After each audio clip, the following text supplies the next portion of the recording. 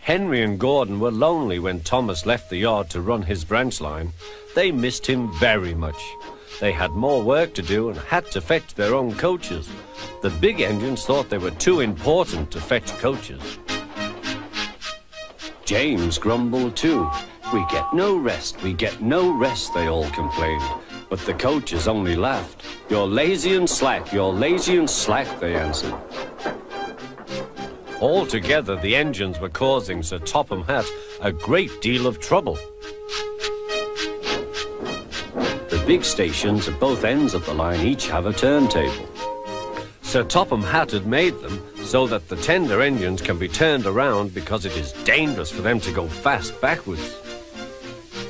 Little tank engines like Thomas don't need turntables. They can go just as well backwards as forwards. But to hear Gordon talk, you would have thought that Sir Topham Hatt had given him a tender just to show how important he was.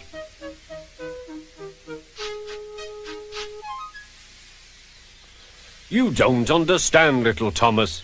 We tender engines have a position to keep up. It doesn't matter where you go, but we are important. And for Sir Topham Hatt to make us do shunting, fetch coaches, and go on some of those dirty sidings, it's not the proper thing." Thomas chuckled and went off with Annie and Clarabel.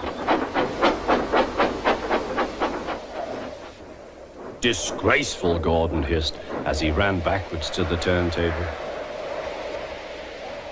The turntable was in a windy place close to the sea, and if he was not on it just right, he put it out of balance and made it difficult to turn. Today, Gordon was in a bad temper, and the wind was blowing fiercely. His driver tried to make him stop in the right place, but Gordon wasn't trying. The fireman tried to turn the handle, but Gordon's weight and the strong wind prevented him. "It's no good," they said at last. "Your big tender upsets the balance. If you were a little tank engine, you'd be all right. Now you'll have to pull the next train backwards." "Look," called some boys, "there's a new tank engine." "Oh, it's only Gordon back to front."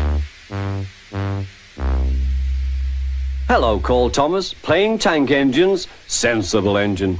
Take my advice, scrap your tender and have a nice bunker." Gordon said nothing. Even James laughed when he saw him. "Take care," hissed Gordon, "you might stick too." "No fear," chuckled James, "I'm not so fat as you." "I mustn't stick," thought James. He stopped on just the right place to balance the table. It could now swing easily. Gordon arrived in time to see everything. James turned much too easily. The wind puffed him round like a top. He couldn't stop.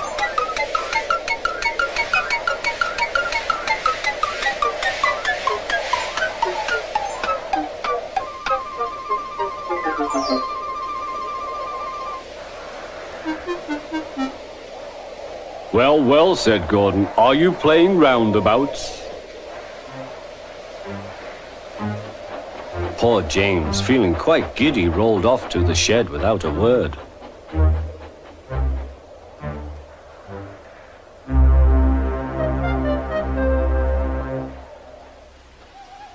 That night, the three engines had an indignation meeting. "It's shameful to treat tender engines like this. Gordon has to go backwards and people think he's a tank engine. James spins round like a top and everyone laughs at us. And to add to that, Sir Topham Hatt makes us all shunt in dirty sidings. Blech!" "Listen," said Gordon. He whispered something to the others.